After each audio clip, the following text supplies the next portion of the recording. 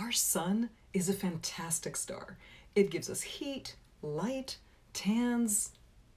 But it's actually a very ordinary orb, because there is an absolute zoo of different stars out there. Sure, you've heard about neutron stars, red giants, pulsars, and we'll talk more about those in other videos.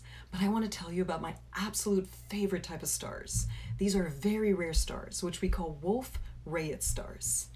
They're hotter and brighter than almost all other stars. And they're both very windy and very fluffy. That's because all that heat and light creates so much pressure, they're actually tearing themselves apart and ejecting massive amounts of material. And we've only identified about 700 of them or so in the billions of stars in our galaxy.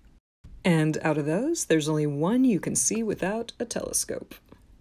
The first were discovered in 1867 at the very place where I studied astrophysics, the Paris Observatory. And as they often orbit close to another star, their winds and interaction form this cool, distinct pinwheel shape that creates cosmic dust. So how do they go out? As you may know, the most massive stars don't live as long as small stars like our sun because they use up their fuel so fast.